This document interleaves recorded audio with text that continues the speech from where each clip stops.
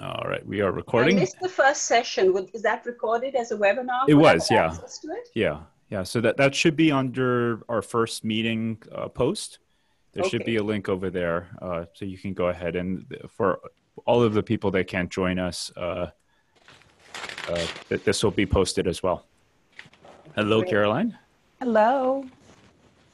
All right, should we get into it? Any questions before we dive in? Okay. Now, just you're basically working as a general pediatrician, right? Is that correct? Yes, and as a It's consultant for the train wrecks that get sent my way. okay. Do You you know do that a lot of autism, ADHD, everything, right? the kids that I see, I don't actually consult with like the full-blown autistics. The nonverbals I send to other gifted people in the area. The verbal kids who are acting autistic that are going bonkers, those are the kids I love working with. Okay, And good, good, good. we'll actually touch on some of that because there's a lot of really cool, simple Mitochondria things. issues, right? And Yeah, hypertonia. Great, thank yeah. you. Go ahead. Sure, sure.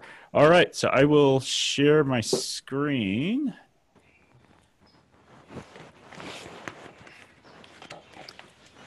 And what I'm going actually, if I can ask you guys to temporarily mute yourselves, and then that way, as needed, you guys can jump in. All right, so the mitochondria. Why did I choose to talk about the mitochondria first? And let me get my computer working. It does not want to work right now. There we go. So to really understand why the mitochondria are integral, I want to present to you the concept of the terrain. And I don't know how many of you have heard of this before, have been exposed to it, but the conversation around the terrain was really integral to Kamyar's teaching of endobiogeny to us. And the way to look at the terrain is basically the terrain is the internal, oh, that was not supposed to happen. There we go. The terrain is basically the internal milieu of the human body that ultimately dictates pretty much everything and anything that happens. So, for instance, if you look at, just right now with the coronavirus, why is it that some children go on to develop, this multisystemic immune response? Or why do some adults at any age go on to develop this weird acute respiratory distress syndrome that's actually different than what they typically see? We're so focused on the virus. No one's saying, well, what the hell is different about the human beings and the children who go on to develop these weird manifestations? Even in the adult population, even in the 80, 90-year-olds, not everyone goes on to die, right? There are plenty of elderly adults that are actually absolutely fine. And I have some of those in my practice where the grandparents that are living with the kids got coronavirus, and the 83-year-old had 2 or 3 days of a fever, a little cough, and they went on. The conversation of the terrain asks, what is it about the human body and what is it about the internal milieu collectively? So every organ system, every physiological aspect of that human being, collectively, how does that create a scenario where either health can thrive or disease will manifest? And this concept is really, really important for all of you to start looking at. So as you're interacting with your patients, and I'm sure some of you already do this, but what I find with our current teaching of functional medicine, we focus a lot on the gut. We focus a lot on 1 or 2 systems, and we think those systems are all that there is. And the conversation in the terrain kind of blows this up and basically says anything and everything from our gastrointestinal tract to our immune function to the mitochondrial function, pancreatic function, the nervous system and how it's wired, the structure, how all of these collectively create the internal milieu.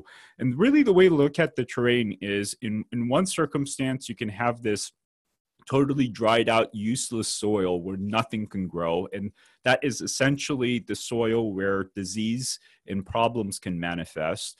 Or you can have a really rich, fertile soil where health prospers and health is abundant because everything is driving itself towards that.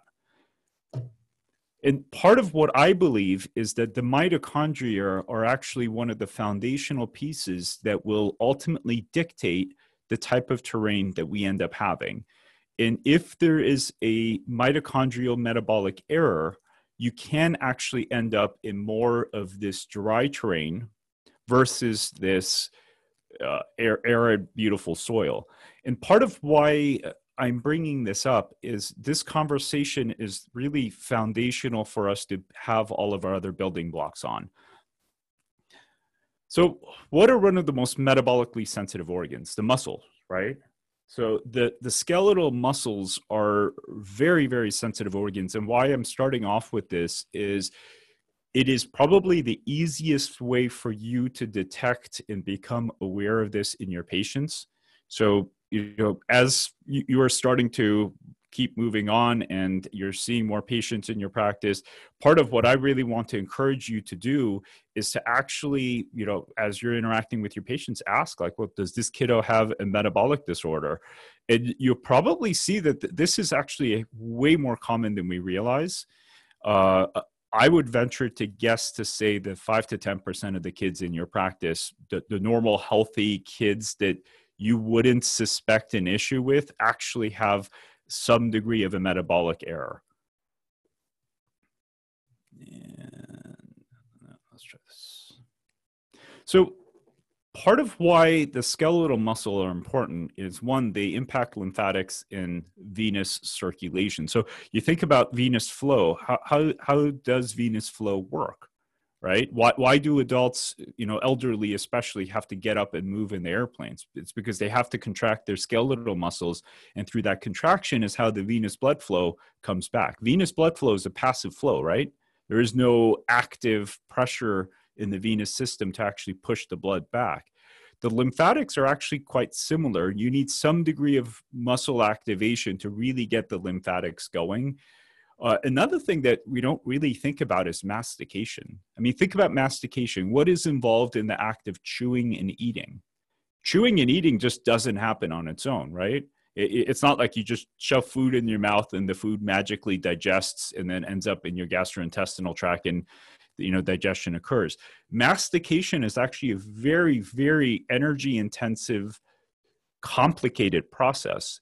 And if there are any issues with the skeletal muscles, and for all of you, I want you to think about young infants that you have had who were the kind of hypotonic floppy babies, the ones that weren't rolling on time, weren't crawling on time, and then go and look to see how many of these kids had some degree of a feeding issue. These are things that we don't connect. A lot of these kids that have low tone end up becoming the quote unquote picky eaters. The kids that only eat mac and cheese and chicken nuggets and peanut butter and jelly sandwiches. And, while you guys are hounding the parents of like, okay, well, give them more vegetables, get them to eat. No one is talking about the fact that some of these kids just simply don't know how to eat because they're so hypotonic within their muscles of mastication that eating for them is such a chore. Same thing if you take these kids and you tell the parents like, okay, go run them for 2 miles. There's no way they can run for 2 miles. They fatigue so quickly, so easily that they just ask to be carried. So these are things that I really encourage you to look at because it is, one, very, very easy to overlook. And, for all of you that are all about treating the gut, good luck treating the gut if your kid can't chew. If these kids are biting pieces of food whole and sending, these big globs of undigested food into the intestinal tract, at some point their pancreas is not going to be able to digest this food. And yes, you can use digestive enzymes and do all of these backward somersaults to actually improve digestion. If they can't chew, they can't chew. And if they can't chew, digestion can't occur. So these are all things that you really need to think about, because while it's absolutely important to treat the gut and it's absolutely important to address intestinal permeability and you need to be thinking about dysbiosis, well, none of those things could really be fixed until mastication starts. And mastication is entirely dependent on adequate skeletal muscle functioning and tone. And it's actually kind of weird when you address some of these metabolic issues. Some of these kids that are picky eaters, quote unquote, all of a sudden 2 or 3 months later are now eating vegetables. They're diversifying their diet. Parents are able to introduce new foods. These kids are actually interested in eating. And why are they interested in eating? Because eating is no longer a chore. They don't get exhausted when they chew. So you have to look at these things in this way. You know, like for me, when people ask me like, well, how do you treat SIBO? I treat SIBO by first getting the gut to actually start working. I mean, think about just the gut itself. What is it? What is the intestinal tract? A whole lot of muscle, right? You can't have intestinal the myomotor function, that the complex which actually moves the bolus of food along. You can't have that to happen efficiently unless there is good mitochondrial function. And part of, for instance, that case that just got posted, what is the primary? I don't know how many of you saw it, but there's a really beautiful case that we just got where the child has a diagnosed mitochondrial error, and one of the things that's there is he has long-standing history of constipation. And this is actually something that's very well known in the kids that have a full outright mitochondropathy. These kids are notorious for having the worst cases of constipation ever. Why? Because their gut is not moving. These muscles are not contracting. And if the muscles aren't contracting, obviously the food bolus is not getting moved along. So of course you're going to have digestive issues. Of course you're going to have SIBO, because why wouldn't you have SIBO if there is no motility pushing everything down? So you have to really start reconfiguring your thought patterns and really start reconsidering why things happen. And instead of just charging in and saying, okay, I'm going to use L-glutamine to fix the leaky gut, or I'm going to use blah, blah, blah to start addressing this gut issue, you have to first stand back and say, well, could this kid chew? You know, and if the kid can't chew, then what good is L-glutamine if you haven't addressed the primary thing that set everything off in the first place? So by looking at the terrain and looking at the child as a whole, and really standing back and saying, well, what the hell was the first thing that crippled this child's system in its ability to function? That is when you can really start understanding why these kiddos have the challenges that they do. And what I really want to focus on today, one of the things, is why movement is so important. For those of you who have your video on, just raise your hand. How many of you are familiar with sensory processing disorder? Okay, good. So why does sensory processing disorder happen? Have any of you actually thought about it? Like why? I mean, we treat it, we send them to occupational therapy. I'm really happy that all of you know about it, but why the hell do these kids end up with all of these funky issues in the first place? And, you know, like why is their nervous system and its ability to process information so screwed up? Like why did this happen? Why do some kids end up with sensory processing disorders and other kids don't? Well, one of the things that's, and just to touch on this, I don't know if you guys have seen this data, but the vast majority of kids that have ADHD have sensory processing disorder. So, you know, in time, what we're going to find is that this ADHD diagnosis is actually fairly inaccurate. And a lot of these kids, and a hell of a lot of kids with autism, actually have sensory processing disorder as they're probably the primary issue.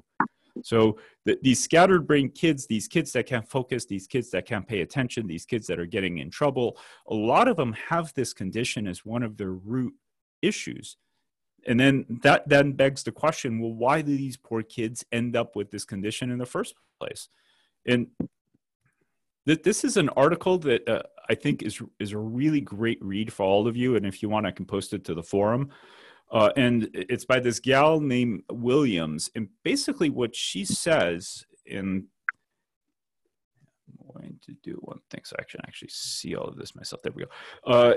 Basically, the foundation of human thought and behavior have their origins in action. And this is probably one of the most important quotes, at least I've ever seen. And part of what she goes on to say is that cognitive development is ultimately intertwined with movement activities, and all of that lays the foundation for the next level of brain development. Ultimately, crawling and a lot of other movement activities provides a state of hand-eye coordination, vestibular processing. What the hell is vestibular processing? It's our ability to know oneself in space and time. So the vestibular system is what gives us our sense of balance. The proprioceptive systems are what give us our sense of coordination in space. They give us balance and equilibrium, spatial awareness. So all of these things are critical, and they come from crawling. They come from movement. And as these babies and kids move, and think about all the kiddos that you have in your practice that struggle to crawl, that don't roll over on time, that they're the kids that just sit on their butts and ultimately get up and start walking. What are they not doing? They're not stimulating these neural pathways that are ultimately needed for a sense of body position and self-control. And she goes on to say that ultimately through crawling and movement and all of these things, you're developing these neural foundations that ultimately are critical for vision and proprioception. And vision and proprioception are integral for a child to actually be able to regulate themselves. And just more about the visual spatial perception. And part of why I'm bringing this up is these concepts, and we'll probably circle back to these in a future conversation because they're so important. All of these are critical for a kid's ability to actually be able to learn. Children cannot learn. They cannot sit still. They can't pay attention. They cannot be focused and concentrated if they lack these foundational pieces. And the visual spatial perception is one of these things.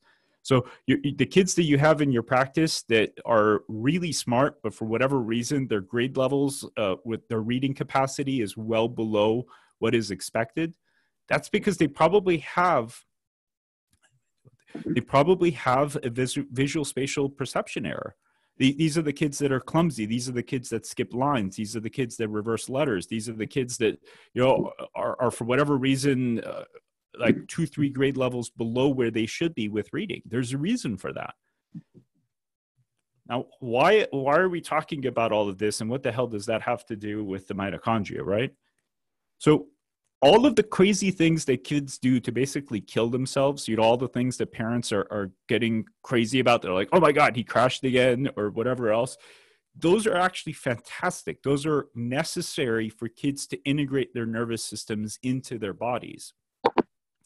And part of why I'm really sensitive about this is actually this little girl. So Lana, this is my little 3-year-old daughter. Lana was actually the little one that helped me wake up to all of this. So I've been treating kids with sensory processing issues for a very, very long time. And Lana, when she was, born early on, I was like, holy crap, like she has really low tone. And, by 4 months, she was definitely not rolling over. By 6 months, still not rolling over. Forget about getting on all fours. She hated tummy time. And this is one of the things that comes up a lot. So a lot of these kids, when they're put on their tummy, because they're so hypotonic and they literally can't even lift up their trunk or their head, tummy time for them is a real pain. By 11 months, she still had not actually crawled. And given everything that I know, I was just like, oh, great. She's going to be wired exactly like me. And I've got a lot of sensory processing issues. So, I already saw my daughter's trajectory ending up exactly where I was, and my childhood was not fun. So, I got to a point where I'm like, great, my daughter's screwed. Like, my daughter's screwed, and my wife didn't want me to supplement her. We had her working with 2 different PTs. Like, it was such a fiasco. You guys would be laughing if you saw what I was doing. And finally, at 11 months of age, my wife gave me consent to, treat my daughter as the earliest guinea pig experiment of my career. And I ended up giving her some carnitine and CoQ10. And within 2 weeks, I kid you not, within 2 weeks, this little girl went from dragging herself on the floor to full quadruped crawl, like perfect crawl without any kind of issues. And then a week later, she started standing up. 2 weeks later, she started walking. Like, it was the weirdest thing I've ever seen. And I think now I've started treating, I think the earliest is like a 7-month-old. 7 or 8 month olds that is hypotonic. And these kinds of things would seem not that important, except they're actually integral. So definitely go and read William's article, because by the time you're done reading it, you're like, holy shit, like every kid needs to crawl, and if they don't crawl, like they're just set up for a world of hurt down the road. Her article plus my experience with Lana really put me in a place where the mitochondria started coming way to the top, because without movement and a child's ability to confidently and securely engage their body. And think about the kids that you have that are hypotonic. When they jump, what happens to them? They fall, right?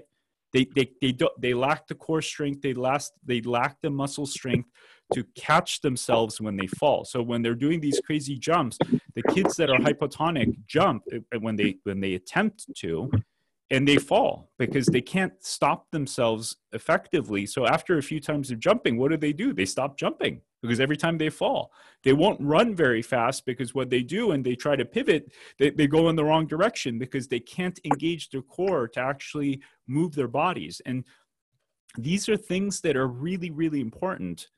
And, right now in medicine, at least when I was in training, we were taught to look for these catastrophes, right?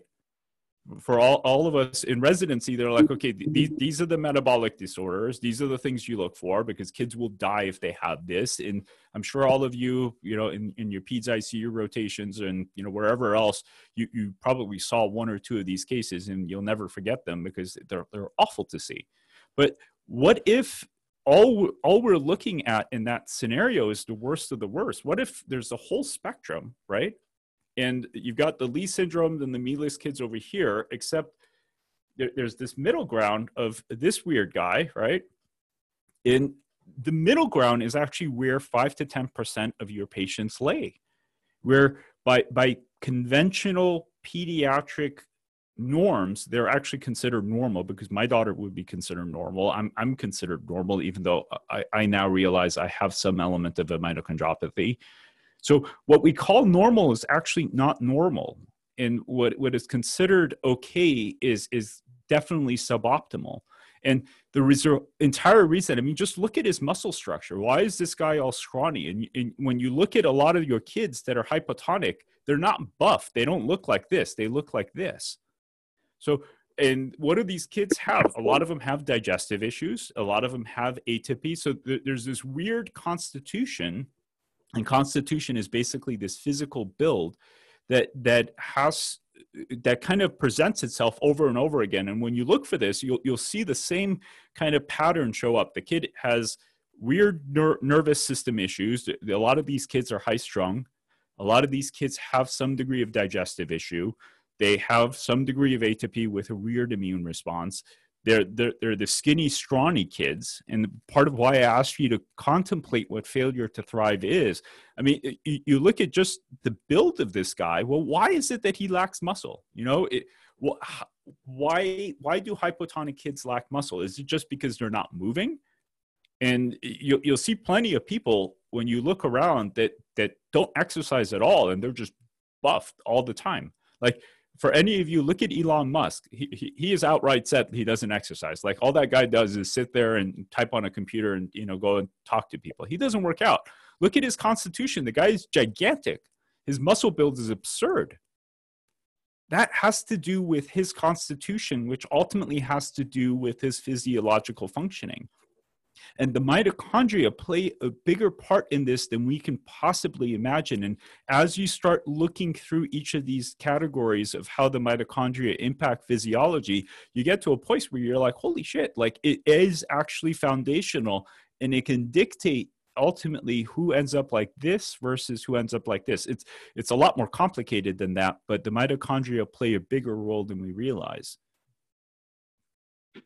And I guess just to go with this, if a child has this kind of a constitution, and our little one who's now 4 months, it's weird. He is so absurdly strong, and all he does is kick and move. And we can already see, like, he's going to be the terror, 1-year-old that's going to be climbing everything.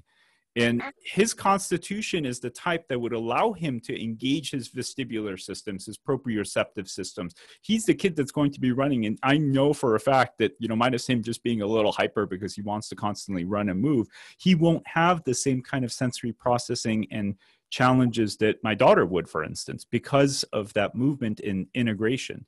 And the OTs, part of what they do is what? They put these kids into different kinds of activities, put them into different kinds of movements to ultimately integrate their brain. If the kid moves and runs and plays all the time, they're essentially doing OT on their own, right? If you've ever, if you haven't, actually go find an OT that does sensory integration and just go sit there for, 2 hours and look at the activities they do. Essentially what they're doing is this. They're getting these kids to roll. They're getting these kids to crawl and crash. And they're getting these kids to do what they normally should do if they were active and fully engaged in their bodies. And the low muscle tone, when you start looking for it, is so eerily common that you'll get to a place where you're like, holy cow, how have I not seen all of this? And I really encourage you to start looking for these things and then looking for the clusters, because usually it's not just they have low muscle tone. They have a plethora of other issues on top of it. And, these comments of parents saying, oh, she's not so athletic, or, oh, he's so clumsy, they're just a gentle child. He likes to sit and play quietly by himself while the kids are running around in the playground. There's a reason for this. This isn't just kids are shy and reserved and antisocial. If a 5-year-old has any of these descriptions, there's a reason for it. These kids are not engaging because something is hindering them. 5-year-olds don't choose to be playing quietly on their own.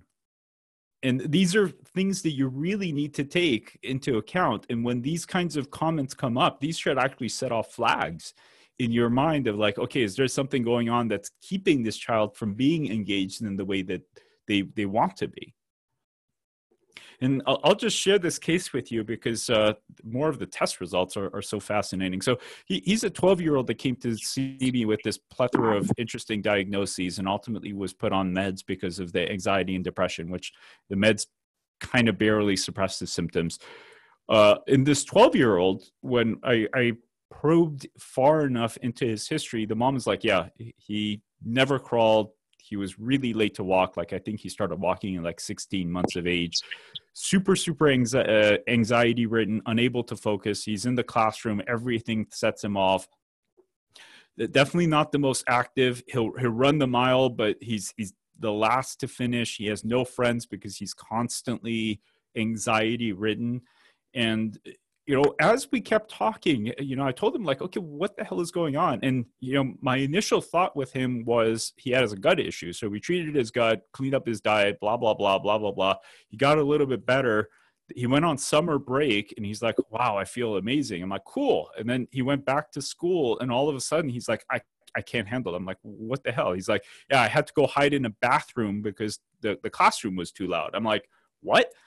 And, lo and behold, he actually had a sensory processing disorder. And I did the urine organic acids on him, and his fatty acid oxidation profile was just a hot mess. And why? And this is part of why I bring this up, is this is actually probably the primary metabolic error that a lot of these kids have. And just as a summary for all of you to kind of take you back to the painful days of biochemistry, ultimately the foods that we eat just don't magically turn into fuel, right?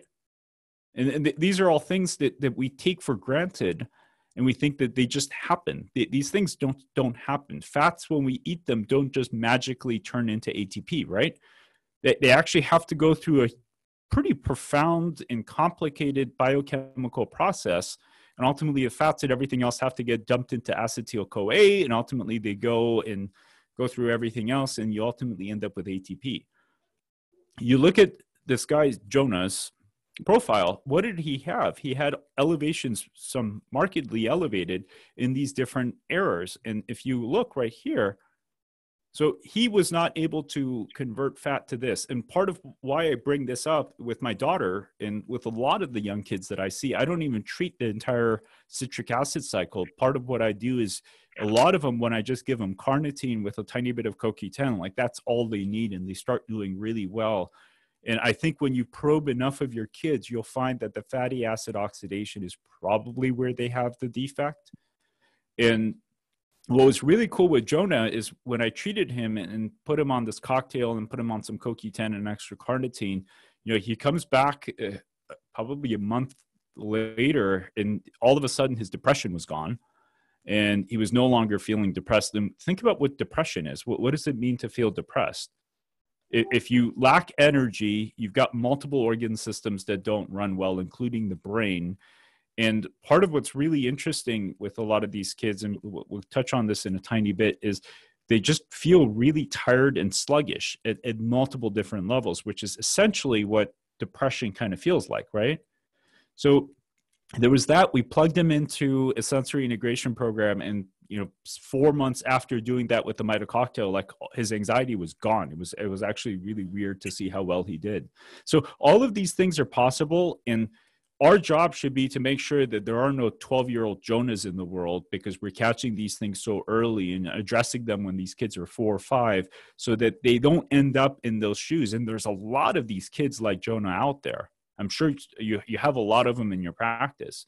And I really encourage you to actually go back and look at the constitutional makeup of these kids and look at the underlying complaints that these kids have in terms of why they have the issues that they do. But the story gets a hell of a lot more interesting, and we'll touch on some of these things.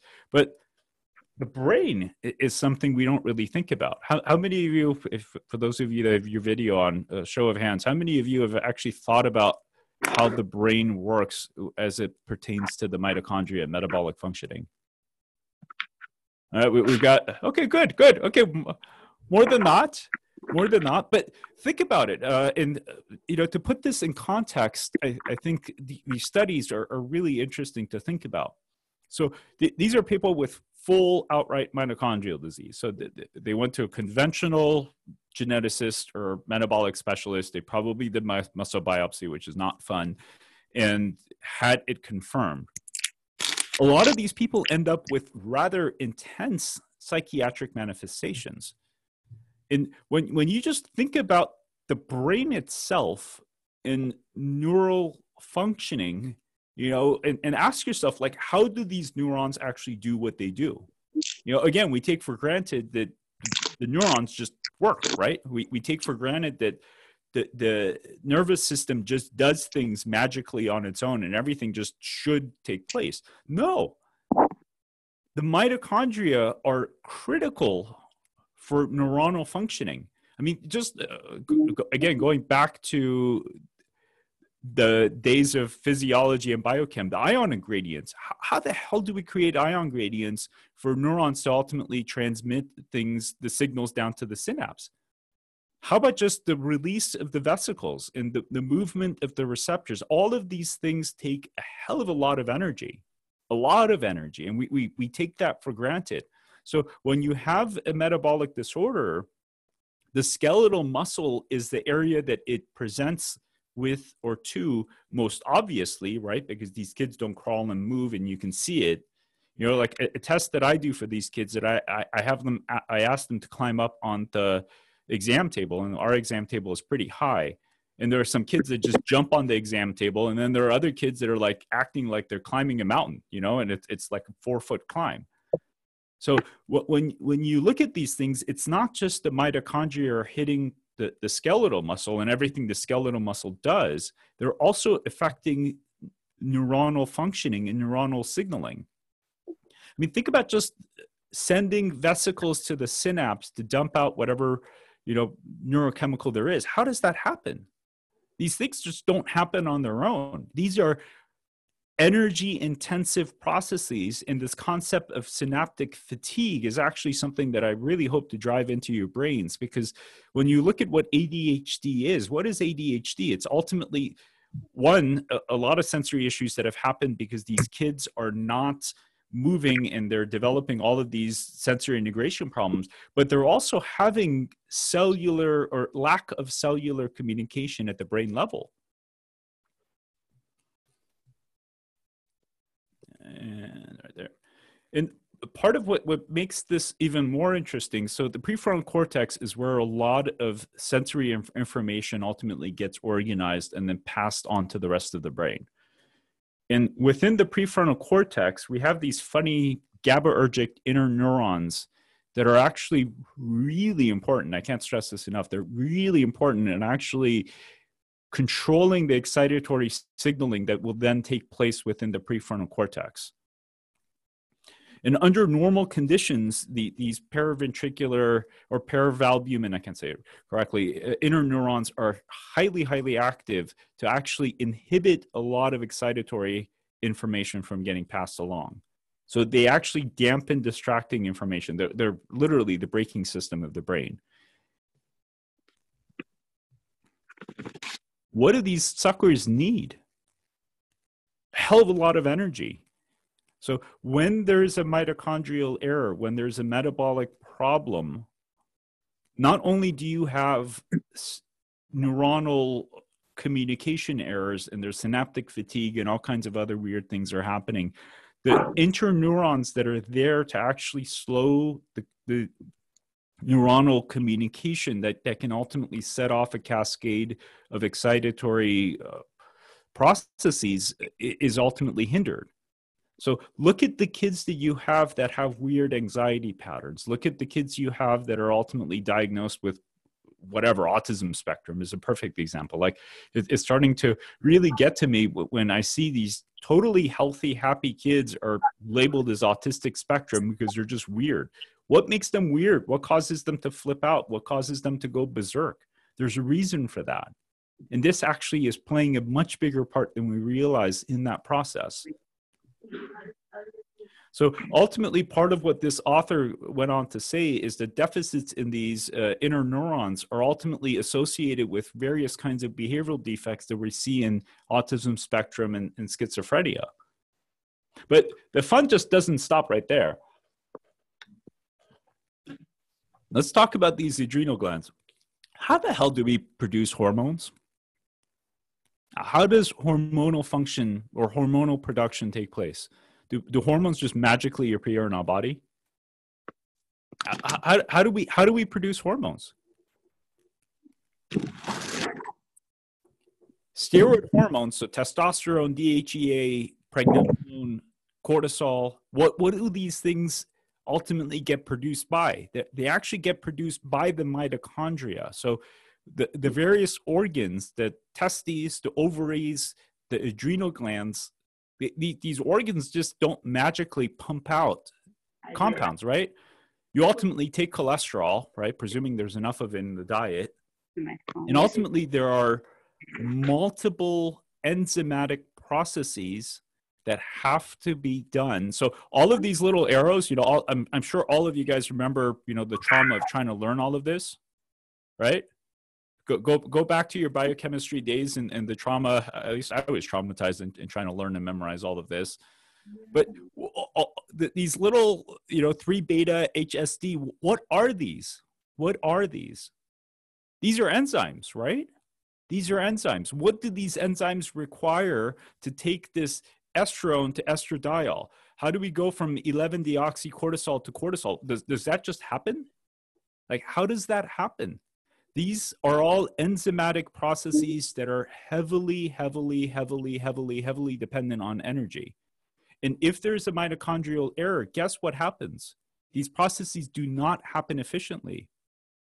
Why is that kid that I showed you scrawny? Why are a lot of the kids that have metabolic error scrawny? Because they can't produce hormones efficiently. Cortisol production is shot in these guys.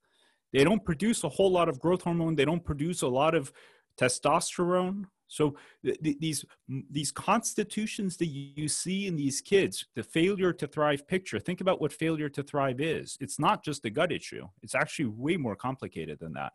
Their entire pituitary functioning, their entire hormonal functioning is just shot to hell. You know, these kids that in your practice that are in the 1st percentile, the 5th percentile, they've always been in the percentiles.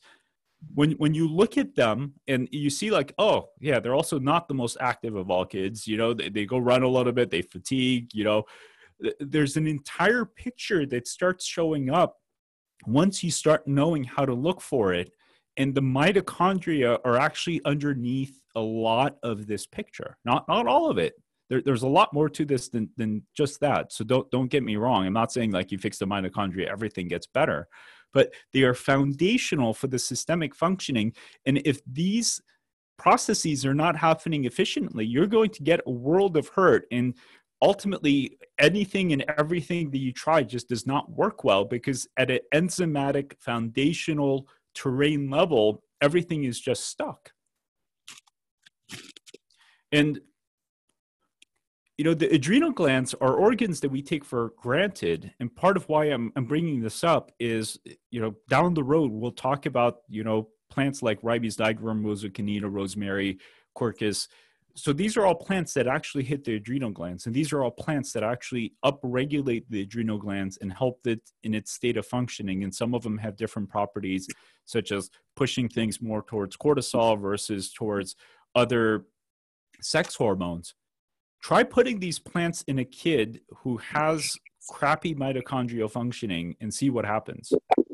And early on, it was weird to me because I would use these plants, and on some kids, it would be like magical. Like they would work so well that I would even be floored.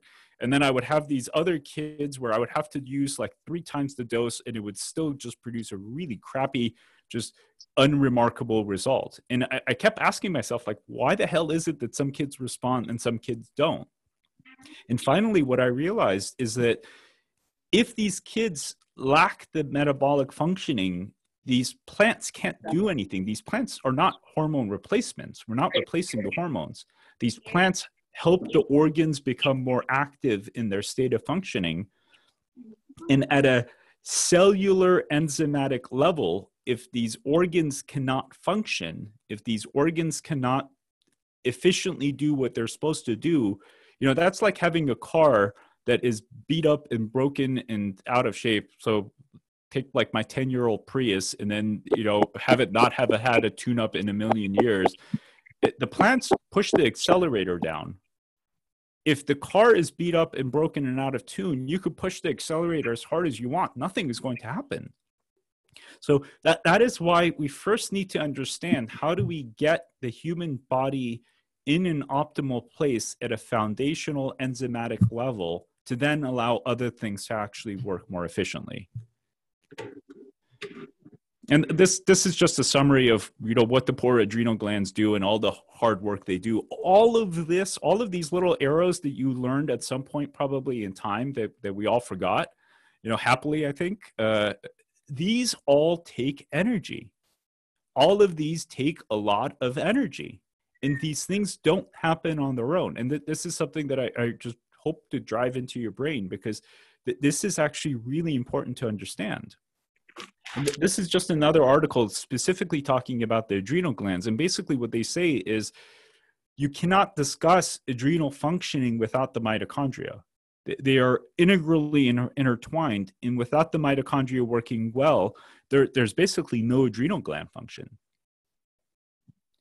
And where this becomes really important is probably a third of the kids you see in your practice who have weird, and these are even 2-3-year-olds. So the 2 to 3-year-olds who have the tantrums, that the kids that are, really difficult, the kids that just lose their minds over nothing. And I'm sure you've all seen this if you've been practicing pediatrics long enough. All of these kids, the vast majority of them, actually have an adrenal imbalance. And part of what's really interesting about the adrenal glands, and we don't really think about this, and Kamyar, was the one that helped me wake up to this, is there's actually a feedback loop. And cortisol goes back up into the pituitary and hypothalamus and actually provides a negative feedback loop. When there's an inadequate amount of cortisol, you get an upregulation of the sympathetic nervous system, because ACTH and ultimately CRH are ultimately controlled by the sympathetic nervous system. So, this comment that you hear in the adults, tired but wired, think about that. What the hell does that mean? What does tired but wired mean? And I don't know if any of you have had, adrenal fatigue. I've certainly had my fair share of it. Adrenal fatigue is basically when you lack the cortisol. So let's go back to this. So when cortisol is crappy in its levels, when it's inadequate, you don't get this feedback response. In fact, there's an actually upregulation, because the body is naturally trying to get the adequate amount of cortisol and DHEA and pregnenolone and all of these things. It needs this inadequate amounts to ultimately get physiological processes to happen. And the body's intelligence, when you look at it, the body could care less if a kid is acting crazy or not, right? Physiologically, the human body could care less if a kid is having tantrums, if they're losing their mind. You know, the nervous system at the end of the day is actually irrelevant in many ways in terms of the human body and what it sees as the highest good and goal of the child.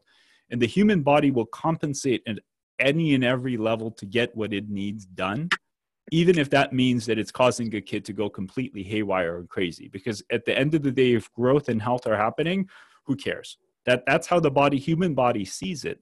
So it will cause upregulation. And for those of you that have ever tried treating anxiety symptomatically, I don't know how many of you have actually been able to do that successfully, but in the last talk that we did, part of what I was talking about is, you know, I used to try doing gobs and gobs of Roman chamomile. I'm sure you guys, you know, if you've played with this long enough, you've had cases where, you know, a parent or you recommended some kind of calming blend, and you give the calming blend. The calming blend works for, you know, a brief period of time of a few weeks, if that, and then all of a sudden the kid goes crazy again. Have you guys ever seen that? So that kid going crazy again is, you try to slow down this because the sympathetic nervous system is sitting here pushing all of this down. You try to block this, you try to slow this down, and ultimately you ended up accidentally slowing this down. And the human body basically says, you know, F you, like, you have no idea what the hell you're doing. I'm just going to overcompensate. And you think you can slow things down? Good luck. Let me just push things up to a level and then try to stop this. Physiologically, we cannot stop what the human body is trying to do. And if we do, the human body just punches us in the face and just knocks us out of the way. So you have to understand why these things are off. And for instance, with ribes, part of what it does is it actually does a beautiful job hitting this area of the adrenal glands and really upregulates cortisol functioning, presuming the mitochondria are working. And once ribes actually balances out the cortisol levels, this actually goes up, produces the feedback loop. And in a lot of the kids, if you give them like 2 to 3 drops of ribes gemotherapy when they're going berserk, in the right scenario, the parents will come back a week later like, I don't know what the hell you did, but my kid is no longer tantruming. And that's part of this feedback loop. And, you know, the adrenal glands, and we'll touch on this in future lectures in a lot more detail, have this really interesting pattern. So when you ask enough parents, like in the younger kids, if they haven't napped in the afternoon, they just go crazy in the late afternoon, which is actually a sign of a drop in cortisol. A lot of these kids get this weird second wind. And again, you'll see this in a cluster. You've got the scrawny kid who fatigues easily, they've got mood issues, and they've got this pattern all on top of it. So a lot of these, you know, scrawny, weak-looking kids that are having anxiety, ADHD, whatever, they basically have a trio of issues, if not more. They've got the crappy muscular system, so they're not engaging the proprioceptive vestibular systems. They've got the issues with the actual inner neurons in synaptic functioning, so the brain at a cellular level is not functioning. They've got a crappy adrenal gland. So when you start putting these pieces together, you get to a point where you're just like, wow, I'm surprised that you 6-year-old with anxiety and ADHD are actually doing as well as you are, because your body is completely shot. But the things get a lot more interesting than that, right? So it's not just that these kids have problems with those organs. So these kids have issues with gastric motility. When you look at what is fat absorption and digestion dependent on? Bile, right? If you don't have adequate bile and you don't have efficient release of that bile, how does digestion happen? It doesn't. The exocrine pancreas, just think about what the exocrine pancreas does. So the part of the pancreas that dumps out these pancreatic enzymes, how do we produce these pancreatic enzymes to dump into the gastrointestinal tract? Are we just born with this massive sack of digestive enzymes that get dumped out? Like, how does that happen? And these are all things that I really encourage you guys to look at, because without these, Sorry, didn't mean to do that. Go back. So without these things, without these processes happening efficiently, there's a host of issues that can show up. And we have to take these things into account. Yes, if a kid has constipation, sure, you can throw digestive enzymes. You can use, whatever fancy herbal mixture to get their bowels moving. But if you haven't addressed their other pieces, if this kid at the age of 5 already has some degree of pancreatic insufficiency, or they have inadequate bile function, you'll see some parents reporting to you that, these kids' poops are just weird as hell. All of that is telling you that at a systemic level, there's probably more things deficient than we realize. And while you can replace some of these things, if you don't restore the functioning of these organs, have you ultimately done the kid any service? That's okay, Baba. I'm almost done. Thank you. Next time. Okay. So, like SIBO, think about what the hell SIBO is. What is SIBO, and why does it happen? Like 8 years ago, I think it was, probably a little bit more. If you look at the sheets that I would hand out to the parents, like you would probably laugh. I would use these enzymes to break down the biofilms. I would use all kinds of antimicrobials. I would basically set off a nuclear bomb in these kids' gastrointestinal tracts. And the same thing with the adults, thinking like I was doing them such a huge service. And half the time it would work, half the time it wouldn't, after a whole lot of weird effort. What is SIBO? SIBO is basically overgrowth of the bacteria in the intestines because the terrain of the small bowel is such that it has allowed these bacteria to overgrow. If acidity is off, if the motility is off, if there's inadequate bile, think about what bile is. Bile is the perfect antimicrobial. When bile gets dumped into the small bowel, it kills off any microbes that are there. So when there is an imbalance, and I couldn't find anything on hydrochloric acid production, so I have no idea if these kids have issues with hydrochloric acid production that I'm not smart enough to answer. But if these kids have at a systemic level the inability to actually produce these things that are integral for digestion, well, why wouldn't you? I mean, why wouldn't anyone end up with something like SIBO? So I really encourage you to, instead of just jumping on one diagnosis and treating, okay, well, this kid has SIBO, so I'm just going to treat their SIBO and everything is going to get better. Zoom way the hell out. And it's going to be a pain in the butt initially because you're going to get to a place where you become so questioning and insecure about a lot of the things that you're doing, which is actually a great place to be. Like when Kamyar started training me in the first year, I got to a place where I was scared to treat anyone for anything. And this is after like practicing for 6 to 8 years. So it's good to get to a place where you start questioning anything and everything that you're doing, because that is where opportunities to really push your practice beyond where it is come. And I really encourage you to question, what is SIBO? What is the digestive imbalance? What are these things and where do they come from?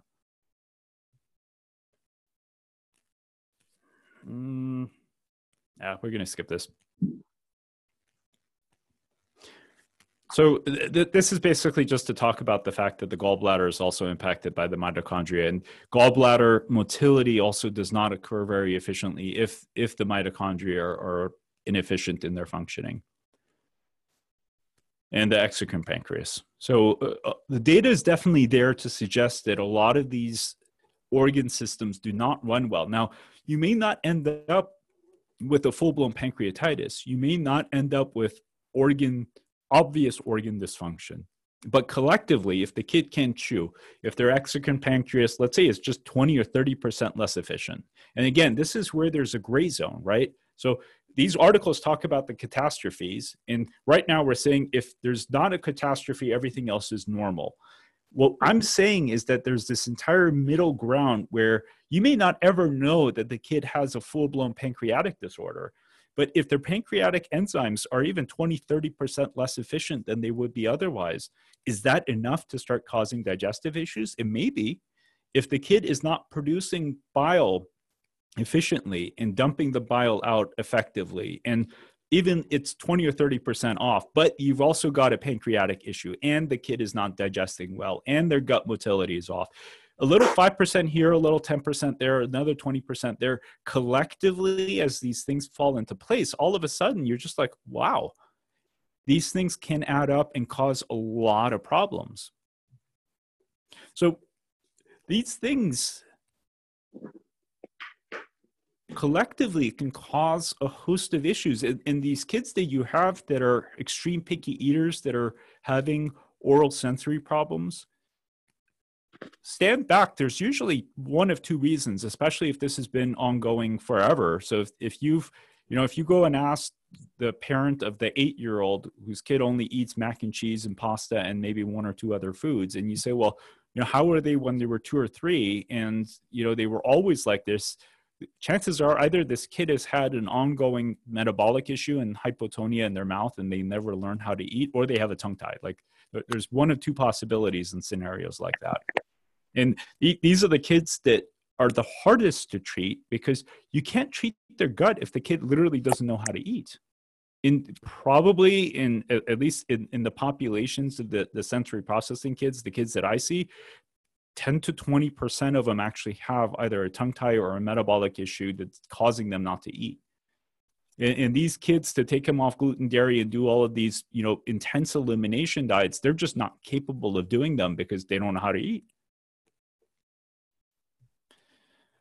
And there's definitely discussion, and I'm not even going to get into this, but ultimately the kidneys and the liver don't function well, and you can read a lot about that if you want.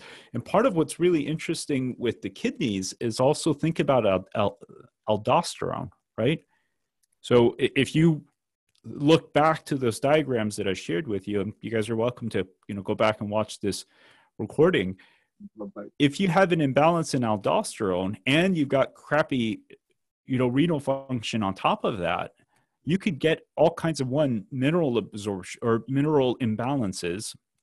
Part of that coming from the gut, part of that coming from the kidneys. You can get all kinds of things, not to the point where you're going to see anything that is medically diagnosable, right? And a lot of the kids that we see, they don't have any kind of thing that we can diagnose medically, right? They don't fit any diagnosis criteria. But when you look, like a lot of these kids, their teeth are falling apart. Some of these kids actually have, rarely, but on occasion, I don't know if you've seen it, but I've seen it where these kids end up with osteopenia that makes absolutely no sense. So there's a lot more to this picture than meets the eye when you actually start looking for it. And I'll just read this quote to you, and I posted some of the other articles in there because what got me to think about this in the first place was a lot of these kids that I saw were also just getting sick in a very unusual way, and it didn't always have to do with their gastrointestinal tract. So I had taken these kids off gluten and dairy, and I treated their gut, and we had done all of the gut protocols, and they were still just getting sick way more often than they should. And part of what this author is talking about, and I posted these articles, so you guys are welcome to go back and look at it. So the concept that the mitochondria are simply the power plant of the cells has become obsolete. Nowadays, the mitochondria are considered as bioenergetic, biosynthetic, and signaling centers controlling a plethora of processes within the cells. And these T cells rely on a fine-tuned response from the mitochondria during their migration, activation, proliferation, differentiation, memory phase, and exhaustion. So pretty much every process, cellular change that these T cells go through, and you guys know this better than me probably, how influential these T cells are on the total immune response.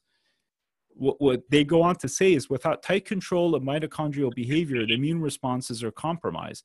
And the mitochondria are ultimately, just think about the oxidative burst. Like how do these cells produce the oxidative bursts to kill off other organs to kill off microbes? There's a lot more to this discussion than meets the eye. And part of what's really cool is when you actually start treating the mitochondria, you start getting normalization of immune behavior, probably happening at the T cell and possibly even the dendritic level. move on here. So let's just get into the rest of this conversation. Hopefully we'll have some time. What time is it? Oh, gee. Okay. So we'll just fly through the rest of this real quick. So there is no perfect test. For those of you that hope that, you can use one test to fix everything, it doesn't exist. So this is where, fortunately or unfortunately, we have to use this thing, right? And in medicine, sadly, even in functional medicine, it seems like, people really don't want to trust this and they want to rely on their tests. There is no perfect test. So a lot of this will ultimately boil down to you really honing in your diagnostic clinical skills, and through that, ultimately dialing in, how to identify this. The urine organic acids, for those of you that have not been using them, are probably one of the most useful tools. So one, they give you all interesting markers of fungal dysbiosis. And for instance, in some of the patients that I've had that have had mold exposure, you'll see these markers go up. And we'll talk about these tests in a little bit more detail, but I just wanted to kind of tie this into what we're talking about. Most helpful is actually some of the markers that show up over here. So you can get some markers of mitochondrial function. I actually included this as one of my patients who's probably the most screwed up with his gastrointestinal tract. So oxalates are something that we'll talk about in a future talk on the gastrointestinal tract. But the oxalates, to me, are actually one of the most sensitive tests for intestinal permeability. And of all of the tests that I have probed, these oxalates are probably the most accurate in terms of finding intestinal permeability. This is the test of actually one of the dads in the practice. And we were talking about the kids, and then the dad was like, yeah, I've got high cholesterol and I've always had crappy energy. And, I'm not that active because when I try to be active, I get fatigued really easily. So we ran this on him just for, curiosity's sake. And he actually had some pretty impressive errors in fatty acid oxidation. And again, this is probably where you're going to find a lot of the issues in your kids. And there's this MitoSwab. I've actually never used it because I just go and treat these kids. It's about $300. And for me, using $50 of CoQ10 is ultimately, with plus or minus some other supplements, is ultimately a better way to go. But that test exists for any of you that are interested. So ultimately, what I do is if I suspect that there is an error, I'll just go in and basically treat these kids. Sometimes I'll do the urine organic acid test to get information. Again, we'll touch on it in more detail. The other way to do it is just treat, because fortunately with these supplements, you really would have to be, borderline crazy in the dosing that you're giving these kids to cause any kind of toxicity. And probably the most useful of all of them are these two guys right here. So you could start with just a little bit of carnitine and CoQ10. Metagenics actually has a chewable CoQ10 that's 300 milligrams that pretty much all kids like. It's this, pretty decent tasting CoQ10. And I'll touch on another company in a second. And creatine, there's a company, Now Foods, which you can find over the counter. They actually have a carnitine liquid that's 3,000 milligrams per teaspoon, and it actually tastes really good. We actually use it for my daughter. Kids think one of them is candy and the other one's juice. And the carnitine, I think, is like $15 for the bottle, and the CoQ10 is probably around $30, $40. So they're not super cheap, but the CoQ10 is going to last them 2 months, and the bottle of carnitine is also going to last them 2 months. And I encourage you to actually start looking and testing these things out and seeing for yourself the types of changes and responses you'll get, because it's almost a little weird how well some of the kids do. And when they respond really quickly. We're not talking you treat them for 6 months to see a tiny change. Like, you treat them and then like 2 weeks later, the parents are like, I don't know what the hell you did, but this is borderline like magic. It's weird. So start off slow. You can go up to 0.1 grams per kilo per day. Honestly, with me, at even some of the older kids, it's like 1,000 milligrams. maybe 2000 milligrams. I hit a point. So I just actually do very conservative dosing, and usually it's enough. And you honestly don't need to go that high. Like probably for, let's say, 2 to 6 year olds, 50 milligrams. If you want it to be you can see, you can easily go way higher. So you've got a huge degree of flexibility in terms of how much you can dose. I'm sorry, this is the carnitine right here. I was talking about creatine. So creatine is also super, super helpful. And some of the kids, I'll actually use creatine. I was actually talking about carnitine right here. But you can see you've got actually a huge window of range in terms of where you go. And, I tend to be very lazy. So this 2 to 3 times per day dosing, I actually don't do. I'll just do once a day dosing, and you still get really good results. So keep in mind that, Rossignol in producing this, he's talking about his, metabolic train wrecks. Fortunately, we're not dealing with the train wrecks. I send all my train wrecks, like with the fully autistic kids, to, people like Rossignol and let them deal with that. But with all of these other kiddos, with a very low dose, probably even less than the 30 milligrams per kilo, and a tiny amount of the CoQ10, you may get really, really cool change to happen. There's a lot of combination products. I don't know if you guys have used any of these. For me, I used Agape for a period of time, and I really like it because it actually has some lithium. So for some of the kiddos that are going bonkers, the lithium component is great. I have no financial ties to any of these companies, so I can hopefully speak pretty freely. Agape is not the best tasting thing on the face of the planet, and a lot of the parents actually complained, and when I tasted it, it's not great. They also put some N-acetylcysteine in there, which is awesome. Also makes it taste not so great.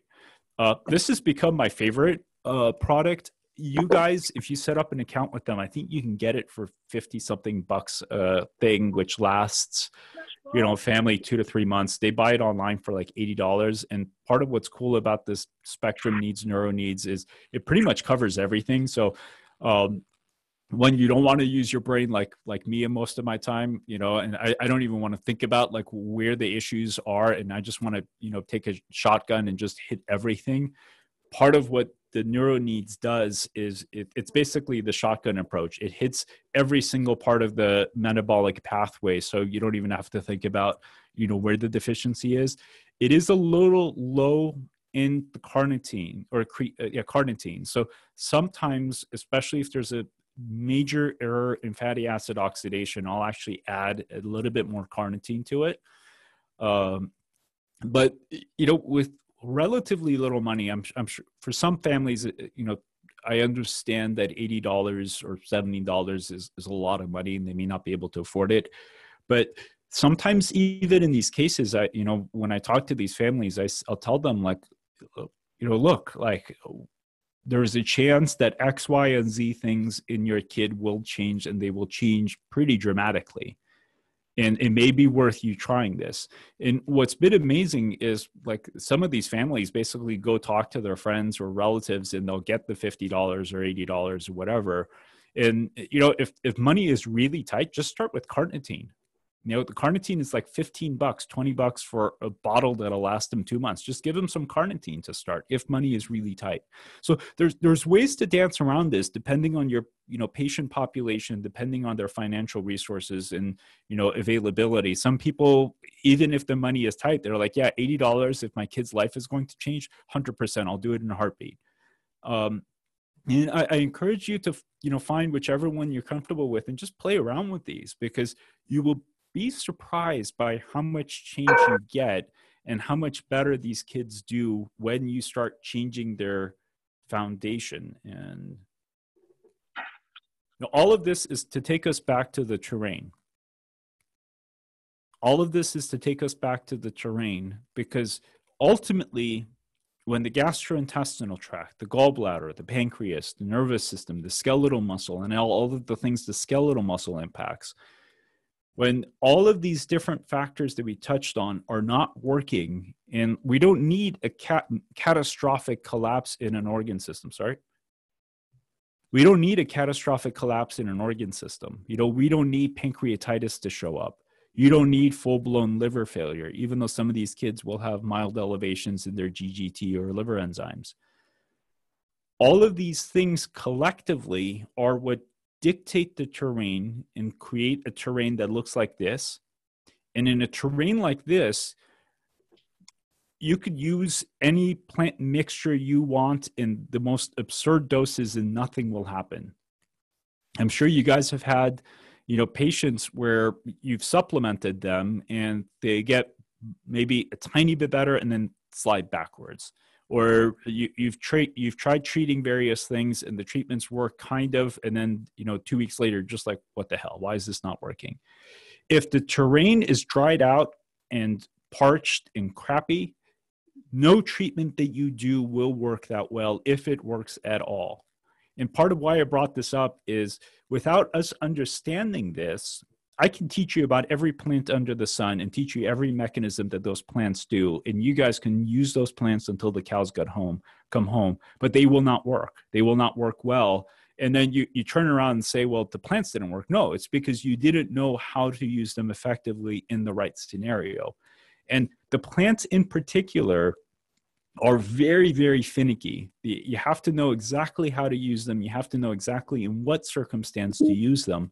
And when you know the right terrain to use the plants, that's when the plants become borderline magical. Like it's almost like you're putting potions together.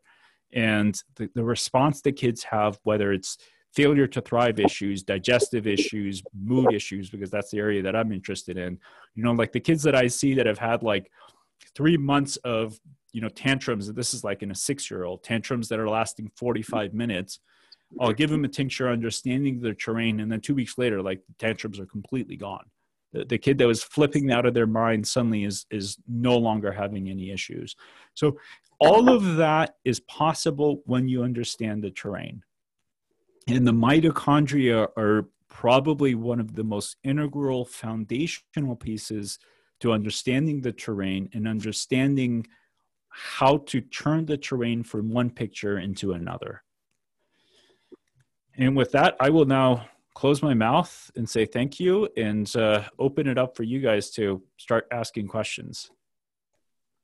Bethman, I just had a question about the liquid carnitine. So I just looked it up, and the only one I can find by now, it's 3,000 milligrams of L-carnitine per tablespoon. Is that the one you're talking about? Mm-hmm. Yeah. Okay, so it's 3,000 milligrams per 15 ml is what I... Is it per 15 ml or 5 ml? Per tablespoon is what it says. I just wanted to make sure that's the product. So they have, I think there's another one. So they have a regular one that I think is 3,000 per 15, and they may actually have a triple strength that's per 5 ml. But yeah, okay, that's the one that I'm talking about. That's the one you're talking about? Okay, all right, thank you. Hi. Bigman, I have a question. Sure. Am I still mute or? No, I can hear you. Okay, all right. So I have been using this Neurospectrum because I really like this combination vitamin with the kids that I see with Spectrum. But I like to first use the All-Star prebiotic, probiotic. I want to I feel like I don't want these vitamins and supplements to be kind of feeding into the bad bacteria as well. That's been my thought. So when I work with kids, I normally first still go with the prebiotic, probiotic and use it as a powder. Are you familiar with using the All-Star product at all? Not specifically them. I am in love with prebiotics and probiotics. So, especially with the kids that don't know how to eat or chew, right. I love doing that combination. And I totally agree with you that at least laying some foundation of the gut is definitely important. Yeah, I mean, I'm not promoting this brand, but I've seen that it's very easy to give as a powder form. So just like I use the Spectrum. So I first do a couple of months of getting the pre and probiotics in, and then I make them add in the whole other support. But I haven't, I love that. I'll have to check them out. I use a lot of Prothera, so I use their Biotigen. Right, right. And that's one thing. It's got a fiber in it. So just because I've been using that as well, I just found this a helpful combo, and it's convenient for, we know so many things, but how do we combine it and make it easy? That's where it comes down to. So, that's what I'm happy that you shared this with us. It was wonderful. Thank you so much. You're welcome. You're welcome. I'll definitely look at the All-Star product. Hey, thank you so much for a wonderful talk. I have a couple questions. I have a 7-month-old in my practice who can't lift his head up. You know, very, very hypotonic. He's huge though. He doesn't have any difficulty feeding at all. Mom didn't want to breastfeed, so he's a formula fed baby. He's seen neuro. He's going to have an MRI. He's seen genetics, who's ordered a, you know, urine organic acids, all the things that geneticists usually work. And they're poor. These are poor people. And so I'm thinking, according to what you just said, it sounds like there wouldn't be any harm in just starting him on some carnitine and CoQ10, even before you have a diagnosis, just treat him empirically in that way. I would. You know, this is where things get kind of frustrating because the geneticists and metabolic people, you know, God bless them for what they do. And, you know, they're keeping kids from dying. They're also looking for absolute catastrophes. And, you know, I've run into a lot of scenarios where the patients have first seen, you know, the geneticist and they've done the workup and everything is quote unquote normal.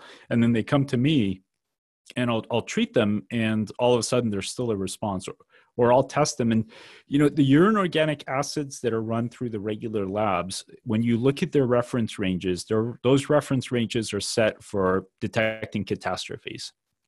So, you know, sometimes what I'll like, the family is like, well, we had a urine organic acid, and I'll tell them like, yeah, and I can't interpret it because the reference ranges are completely off or different than what I can use.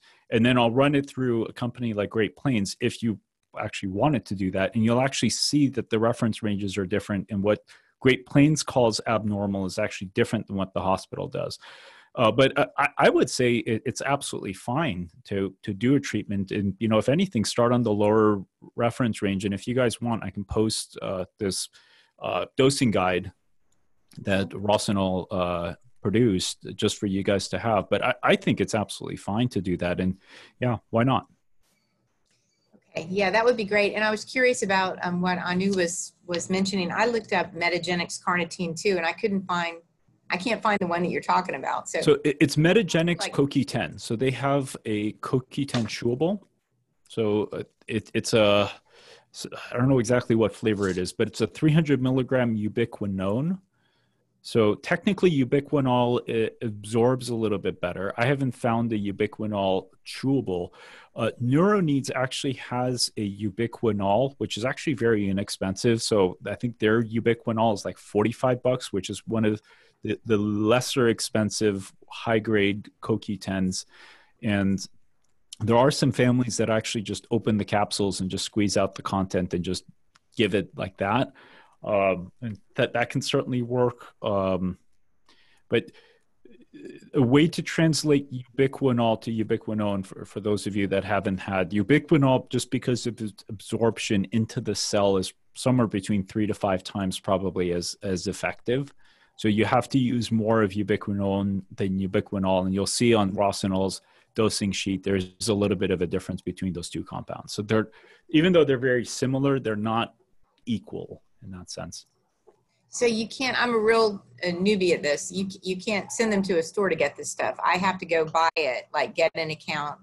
No, you could. Right? NeuroNeeds actually sells over the counter. So they can just go to the Spectrum Needs or NeuroNeeds website and just buy it directly. What's that called? NeuroNeeds? So it's right here. Right here. Okay. So they can go directly and just buy it from them. It's actually cheaper than if you were to buy it and sell it to them. Okay. And then if you just type in Metagenics CoQ10, I'm sure there's some websites that sell it too. And the carnitine is just, I mean, that's available everywhere. Okay. So yeah, you don't have to get that fancy. Okay. I was wondering if anybody is using, so I often use a patch called CoQ10 carnitine. It's through patchmd.com. So this is an interesting concept, you know, so I was a little skeptical about it. I learned about it a couple of years ago at a functional medicine conference I went to about this like the Nicoderm, the same transdermal. I have used a lot of the patches off that website, and there's no evidence for it. So it's all anecdotal from my practice. I use the iron patch a lot in children who won't take iron orally, but I have used the CoQ10 carnitine patch, and I was trying to pull it up to see exactly what's in it exactly. But I mean, it has CoQ10 and carnitine, and it has some of the other herbal support. And I have to say that I do see a clinical response to it, especially, when we have some of these kids, they're already taking 50,000 supplements, and to add in another set of supplements on top of that, I find that the patch has value. I was just wondering if anyone else has used it. And I that's kind of my go-to, that case I posted, the 16-year-old. I just saw him last week because I've started him on the patch. You had asked why he's only on CoQ10. That's what he came to me on from the mitochondrial, doctors, I guess, somewhere in Wisconsin, as a geneticist and neurologist, to put him on CoQ10. But I've just started him on the patch because he has a G tube and he already has a lot of oral issues about food. And I'm going to just see how he does in the next 30 days. So I was just curious if anybody was using that. No. How expensive is it? Is it cheaper, or I'm just curious for the younger kids? Yeah, it's about $40 for 30 patches. Okay. Which is not bad compared to some of the supplements. And so yeah, it just seems like like you mentioned, the gut is so unhealthy in these children that I don't even know how much of these supplements they're actually absorbing when we give them. So sometimes the patches are helpful. Yeah. And again, it's not all kids respond to them. So again, clearly, as I'm learning today, there are so many variables in mitochondrial health. But anyway, I was just curious if that was another thing that people are using. And I can post it in the group. Yeah, please. Also. Yeah. Please. Yeah. I just found it on you, but I didn't find it with carnitine. I found it has carnitine in it. Yeah, it has. Does? If you read the contents, it says acetyl-L-carnitine in it, in the little product at the bottom. It's not listed. Do you know how much carnitine is in there? I don't think they list it. That's the thing. Yeah. So, I think at the end of the day, if your patient is getting better, that's all that matters. The one question that I would have, the carnitine dosing, you'd have to get pretty high levels, or relatively high levels. So I wonder if they can do that through the patch. Maybe they have. I think it's a really cool idea. Okay. What about just prescribing it? Because I also do a day or two in Harlem Hospital, then I have a private, so parents, it's nice to get, even if you can get prescription. If you have experience, what do you like using? In terms of prescribing it? Right, because neurologists prescribe it. I don't know about CoQ10. But the carnitine can be prescribed. Yeah, so you can prescribe Carnitor. Right. And that's a prescription grade carnitine. The problem that I've found is sometimes by the time people have gone through their insurance and paid their copay, they're actually paying more for the prescription. Some people have excellent insurance and it covers everything. Sadly, these days, I don't trust insurance companies because a lot of times people end up paying through the nose. And the pharmaceutical grade or prescription grade carnitines can get quite pricey. So in the circumstance where someone asks me for it, I'll be happy to give them a prescription. But ultimately, going and buying something online may be actually less expensive than even paying the copay. Okay, that's a good point. I didn't realize that. Yeah, so Medicaid covers carnitine and CoQ10. So I see almost 70% of the population I see on Medicaid, and I have used the prescription carnitine. It's not a great product. It's not very palatable, but they will cover CoQ10 gummy or a chewable and a carnitine. Yeah, they will. Great. That's good to know. I see a lot of Medicaid too. Do they cover the liquid for babies? Yeah, the liquid carnitine. Yeah. How does that come? It comes, I think it's 500 milligrams per teaspoon, I think, if I remember right. Yeah. And it does, I actually run carnitine levels on all these patients. I found so many children with low carnitine levels. I just sometimes, I'm in an academic practice. And so sometimes when I'm, doing these sort of things, if I have documentation evidence that they actually have a carnitine deficiency, it's sort of, I know I'm not treating an isolated carnitine deficiency, but on paper, when I'm documenting my notes, it's, it's had the value to show that there is a borderline carnitine deficiency when you're prescribing something. But yeah, I feel like, I think it does, again, not 100%, but I do feel like it helps these children to get, like I'm having the same experience when you give them a little bit of the carnitine with the CoQ10 that some things do improve, definitely. What is the So CoQ10? like with my hypotonic 7-month-old, would you suggest like starting with maybe like just 30 per kilo per day, like all in one dose? You know, honestly, I don't know. I haven't really gone that low. I mean, that young, I'm saying. Most of the kids I started out toddlers, you know, but. Yeah. You were just mentioning a hypotonic 7-month-old earlier. So I was just wondering. So for me, I think, you know, if a 7-month-old would be probably what, around 10 kilos, 8 kilos. Yeah. So I think, you know, 200 to 300 milligrams a day is fine. Okay. So they're bottle feeding or breastfeeding or? They're bottle feeding. Okay. Yeah. That's fine. Okay. Thanks. Sure. I had a question about the prescription CoQ10. I know. Yes. Yeah. Well, what dosage, what strength Medicaid covers CoQ10? Yes. So it's 500 milligrams per teaspoon. Mm-hmm. And I also I go kind of like low on the lower end of dosing. So I think I usually use, let me just go back and see. I mean, I dose it sort of approximately. So if they're between 1 and 2 years, I do usually do 250 milligrams twice a day or 500 milligrams twice a day. It's very arbitrary based. And then if they're 2 to 3 years, I find it very safe. Like there's no side effects. I never see any downside from giving it to them. But I start low and slow and then slowly build up. So do 2 weeks of a certain dose and then go a little higher. And I agree with Pedram. I find like if I dose more than 2 or 3 times a day, they're not going to take it. So at least once a day. But, you know, yeah, once a day is enough if they can get them to take it. If they can get it into them, yeah. And then the CoQ10 comes as a sort of it's a little bit of a chalky chew. It's sort of like a Flintstones chew. So again, the quality of these products, I can't speak for because, you know, but at least if the patient can't afford it, if they get it on a prescription, then they'll get it and they'll take it. And so, yeah. Do you think you have to get a lab panel, you know, to diagnose carnitine deficiency in order to?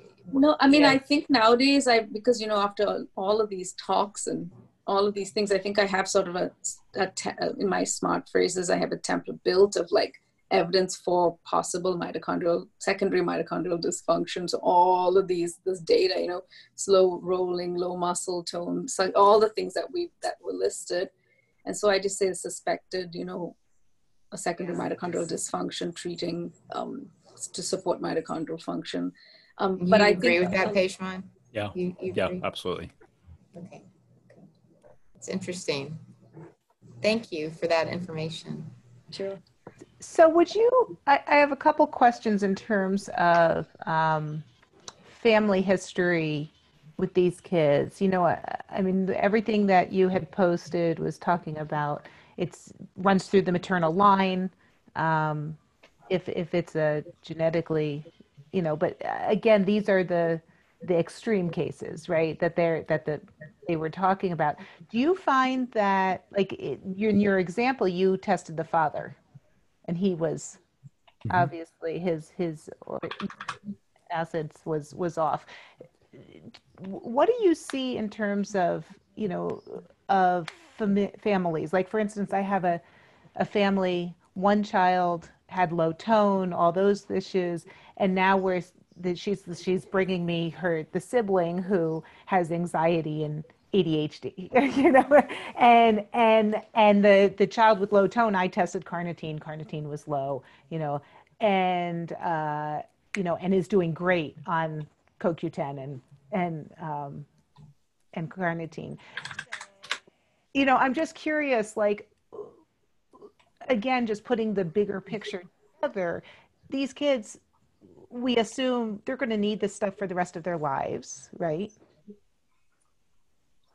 And then, or no, I mean, like, I'm like, where do we correct things and then the body can take over and do it?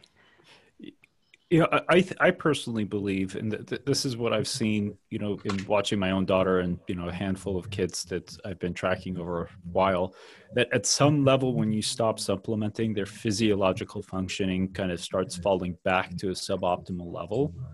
For a lot of these kids, my daughter included, I'll just supplement them once or twice a week. And I find this kind of really, really nice state where cost and, pain of administering is really, really low. But at the same time, it's just enough to keep all of the physiological processes going. And the one organ that I see actually getting hit the hardest is the adrenal glands. Oddly, we focus on everything else. The adrenal glands are very, very sensitive when it comes to metabolic functioning. And with a lot of these kids, when I find that right space, and usually, again, once or twice a week dosing is enough to keep a lot of the organ systems happy. Everything just runs at a suboptimal level. And, in a way, we are correcting the baseline genetic physiology, right? These kids would have a just quote unquote normal suboptimal level, which is just where they are. And, how much environmental factors are playing into it. I think that's a whole different can of worms. So in a way, we're taking the genetic genetic baseline that's there and pushing it up to a level that it wouldn't be. And it's kind of like we're turning that scrawny guy into the muscular human being at the internal physiological level. So that's what I have found, that there's this magic happy space where it doesn't have to be every day. It could be literally once or twice a week, but you can see everything is just humming along. And when you watch these kids over months, they just hit this place where they don't get sick as often. Everything just runs more efficiently. Their nervous systems behave more optimally. Everything is just better.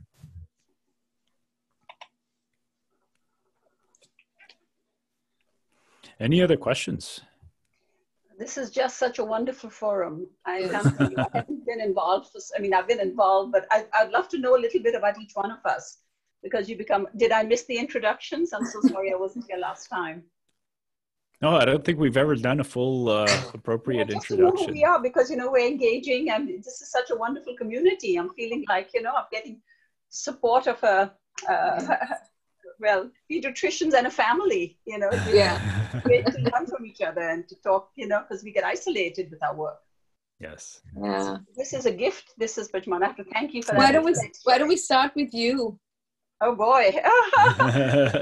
Originally from Pakistan, but I've been here 35 years, and I trained at Harlem.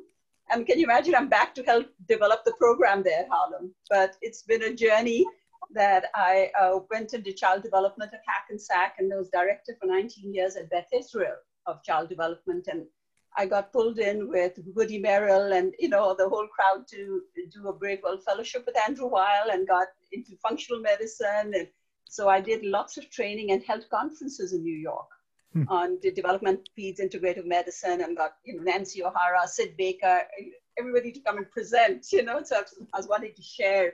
So the idea of doing conferences, and then Mount Sinai took over Beth Israel, and they weren't open to this Department of Integrative Medicine, which we had there, which kind of shut down. So everybody went, and Woody keeps doing the meeting that he does, right? The Integrative Health Symposium that he does in New York. So I stay connected to that. And then I basically started my own practice in Chelsea, Manhattan, since 2016. So I do a couple of days of practice. I've tried to work less. And then I got this offer to come back and teach at Harlem Hospital, because they wanted, so I'm back to basic teaching residents. And I said, you know what, the universe bringing me back to maybe use Medicaid as well as, so it's a mix. And, I struggle with, so that's what I'm doing. And I'm happy working from home and having colleagues. So I'm delighted that you've done this and to have this connection with you. Yes. I can keep talking about different things, but I want to know about others now. Come on. So who's next? Okay, I'll go next. I'm Anu French. I'm in St. Louis, Missouri. So I practice pediatrics, integrative medicine, and some functional medicine here, approaching 25 years in practice. And I've just really been in a hospital-owned practice for the last 20 years. But in the last 10 years, I also, the Andrew Weil Fellowship kind of changed my direction completely. And, the practice kind of morphed from general peds to integrated peds just organically, through word of mouth. And So last year, my hospital supported opening a separate office just for integrative medicine. So it's been wonderful. We just finished a year there with our own team, and it's fantastic. We're booked out 5-6 months now, waiting list, and it's great. So, I mean, I think, from my perspective, I think, I do see, I'm sort of the person everybody sends the crazy, hard, complex cases to. Like, there's sort of the reputation of the clinic now is, if we can't figure this out, go see Dr. French. And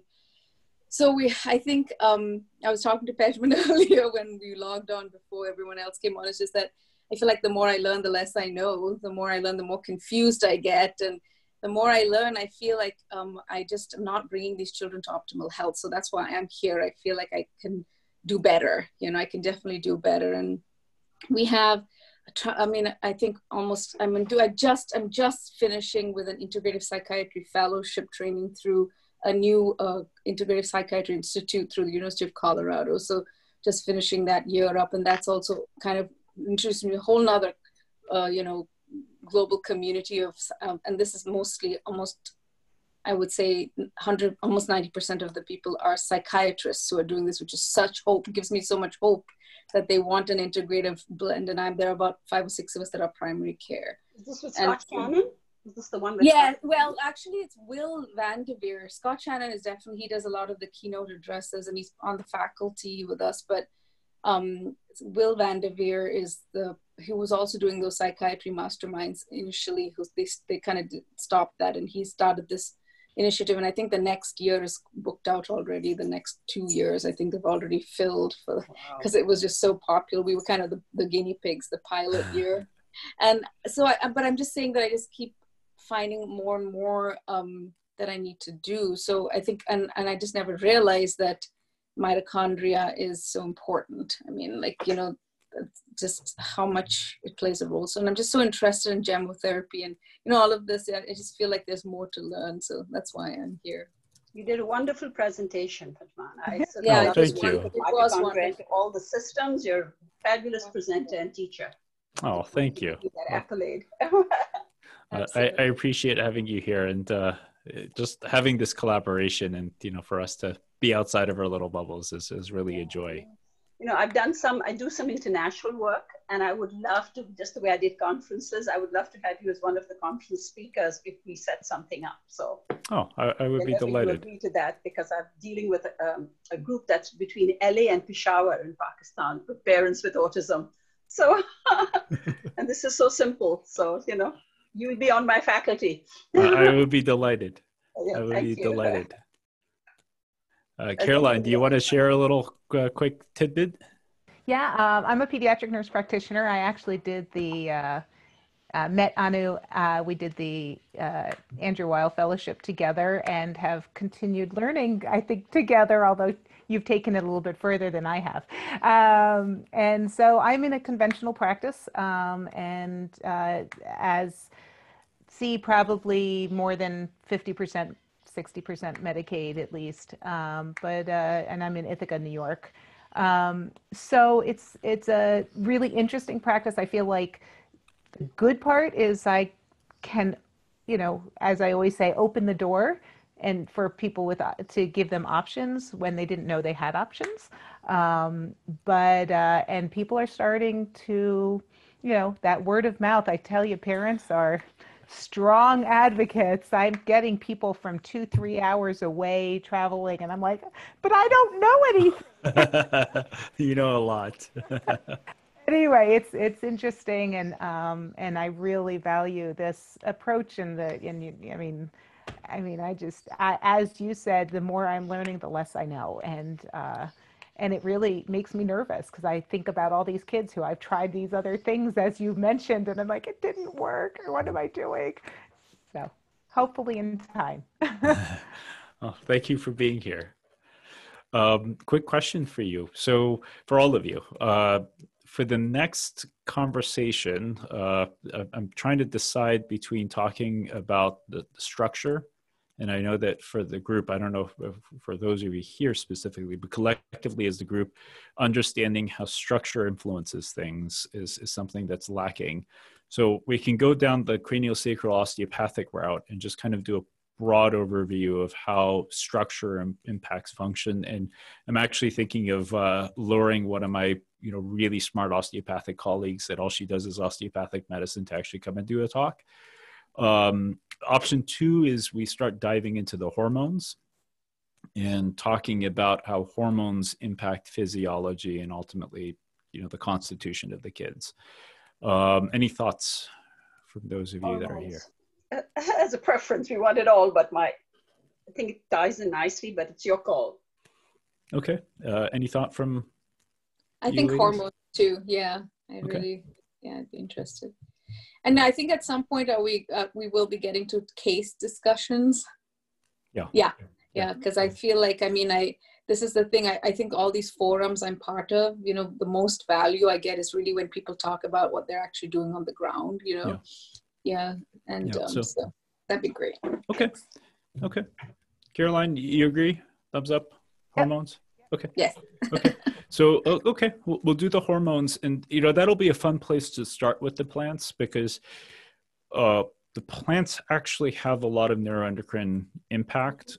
That's actually where a lot of their impact on the human physiology lays. So we'll talk about that, and we'll start talking about the plants. And what I'll do is this time I'll just have one topic, which will just be the neuroendocrine system. So for those of you that have cases and questions, you can kind of post there, and we'll see how much we can get done in the next month. And if we need to do a secondary conversation, we will. Cool. All right. Thank you all have so a beautiful much. weekend. You're welcome. You're welcome. Great. Bye-bye, everybody. Bye-bye. Thank you. Bye.